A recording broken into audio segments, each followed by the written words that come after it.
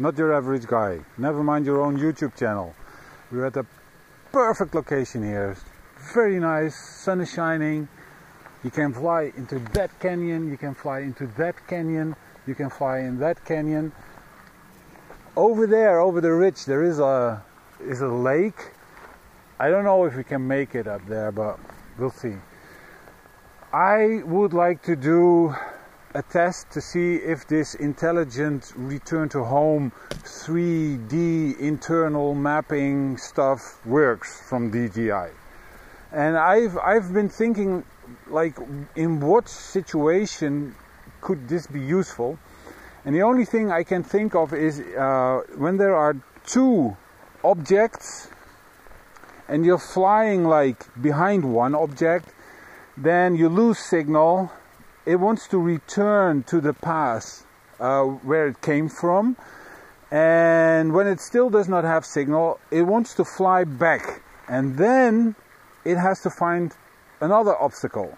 And then the question is, what is it going to do? Is it going to go up and over it, what it would normally do, or is it going to take the shortest route back like it internally mapped? Right? What do you think it will do? I think it should work. I mean, DJI says it will work, so I find this big hill, rock thing. So that's the second object, and then we have the tree, but the objects have to be higher than 20 meters. So what I'm going to do, I'm going to stand below in the water, in the stream, in the bedding. I'm going to launch a drone from there, because then the tree is probably higher than 20 meters. And then I'm going to make an S. I'm going to fly around a little bit. I'm going to show you a little bit of the environment over here. And then I'm going to fly behind this big pile of rock, lose signal, power off my transmitter, because it should not get the signal back. And then we will see what happens.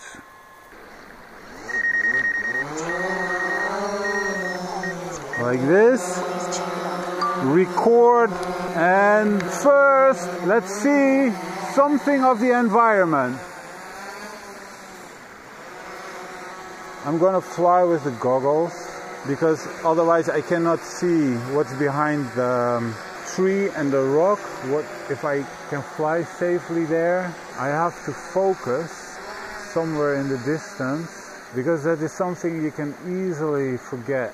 The sun has disappeared a little bit, so that's gonna be my focus, and I hope I don't accidentally touch the screen while I'm flying.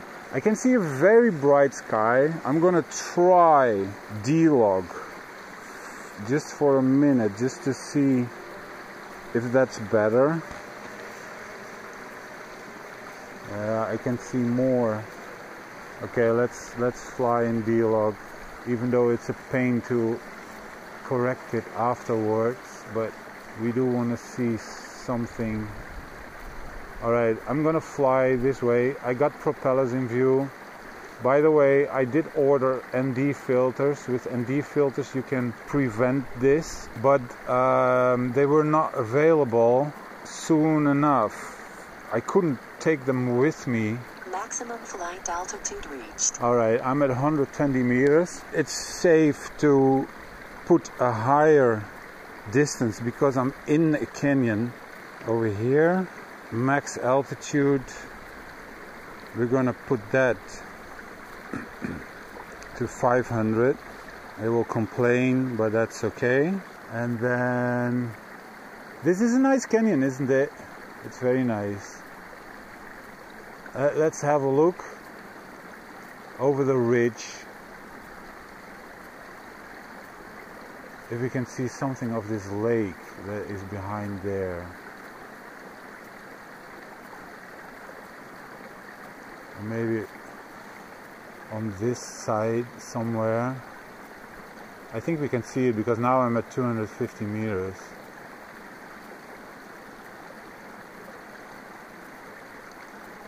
So this is 300. I think I can go 420, and then I still I'm still not flying higher than 120 meters above this ridge. Can we see something?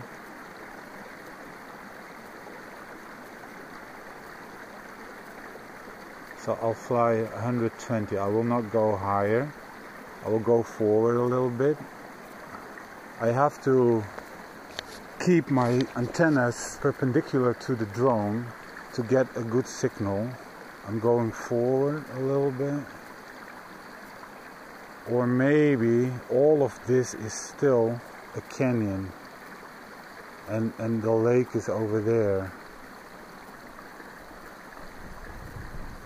I cannot see where the lake is. That's the other side. Ah, there is the lake! Yeah! I was looking in the wrong direction. That's nice. You see how I move the antenna? So if I move it like this, I think I should do it a little bit more like this. And now I got full signal. Alright. Nice view, okay? Very, very nice.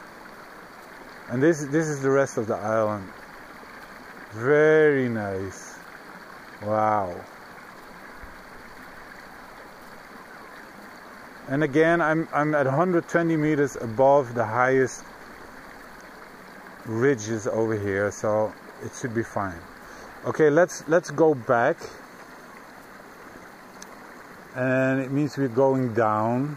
I have to direct my antenna towards my drone. And now you can see the area where I am. It's exactly in the middle. And it will take some time, of course, before we're back, so we can have a look around at the other canyons over here. We can see the big tree. And also you can see the hill here, this hill that I want to fly behind, but I want to make sure it mapped the tree. So what I'm going to do, I want this drone to know where this tree is. So if I hang out in my goggles, I cannot see this, but DJI Go app stopped. I always wonder what happens if the software in the drone crashes. It can see the obstacles. It says it's 10 meters away. So basically we already know now that it can kind of see that obstacle. I'm gonna fly around it. I want to make sure it can see it from this side too. So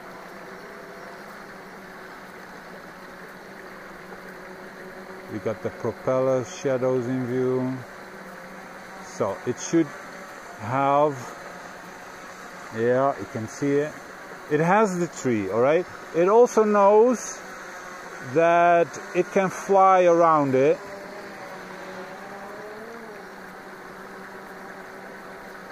And now we're gonna fly behind this rock. Let's fly pretty low like this, so it will be able to see objects here too. There's a big rock here. All right, so I'm gonna fly in here. I still got a good signal. And then what it's gonna do,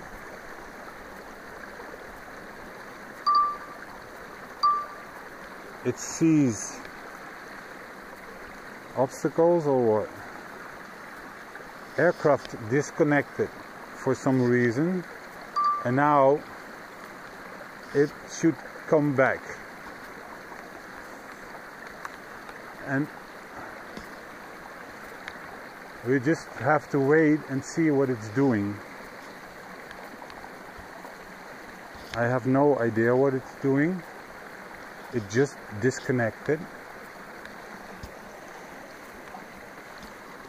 I'm gonna put off the transmitter. I can hear it.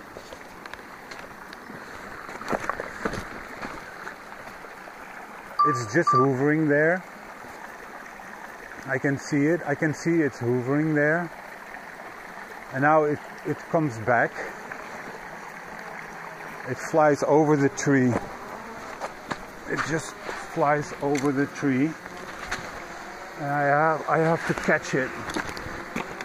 I have to catch it.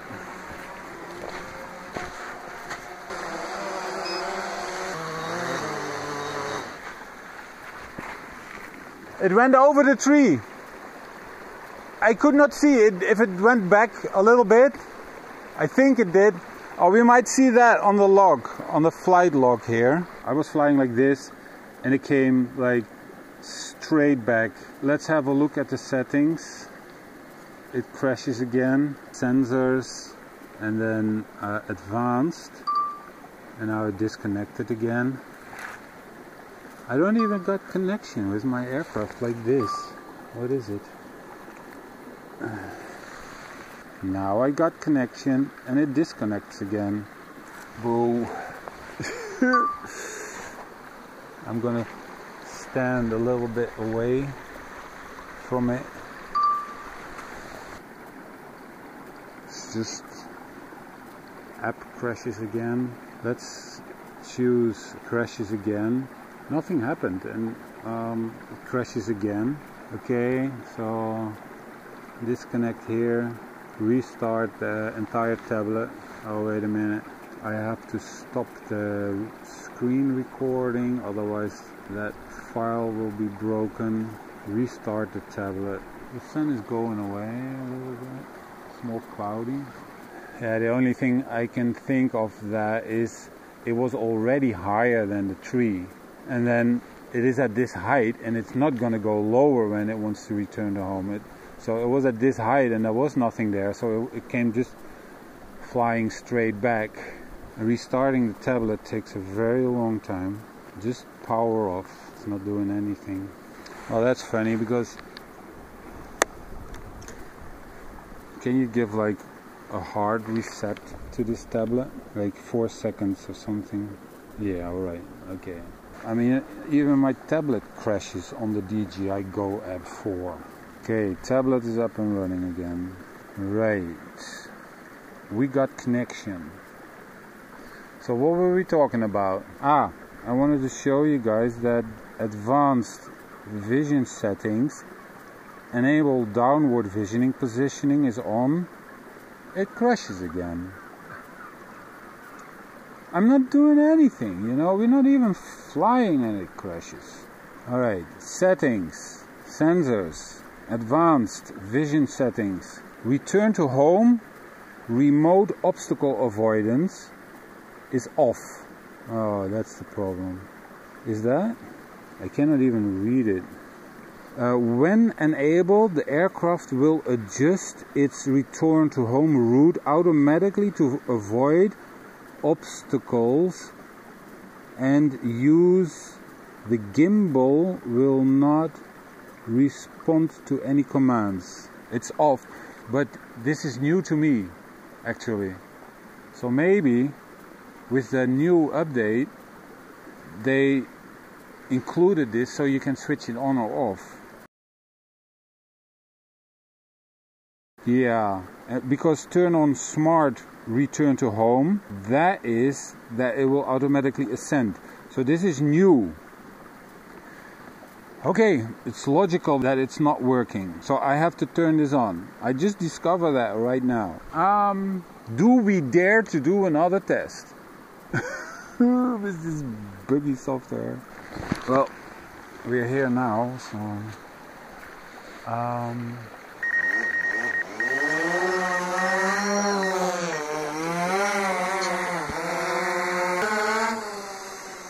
alright, we got the tree.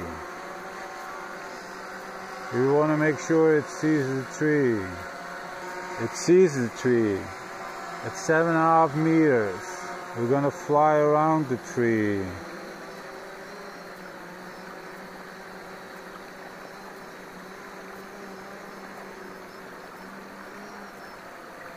like this. So we are sure that it sees this as an obstacle and it can 3D map it. It can. Now we're going into this area a little bit higher, a little bit forward, like this.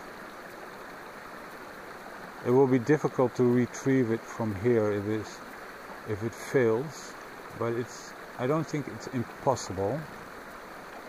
The signal is getting bad. I'm just turning around so to make sure that it can see it.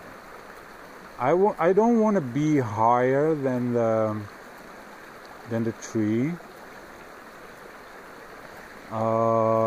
So I think I'm gonna look down. Wait. Right above a tree. Maybe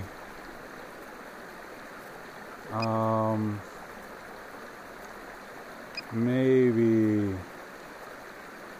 like this. There's an obstacle here too. This one. This ridge. And when I'm behind that one, for sure I will not be higher than the tree.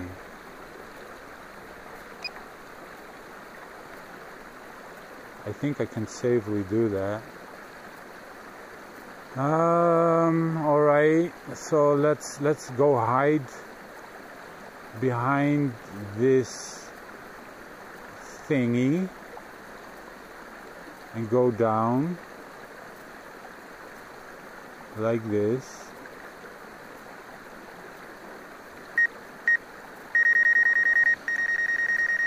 It sees obstacles. It wants to go up a little bit, go forward a little bit, and I'm gonna turn off the transmitter and then see what happens.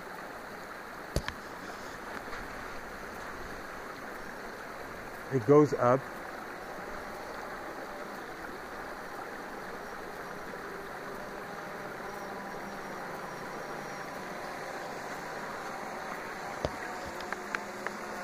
And it comes flying straight back at me.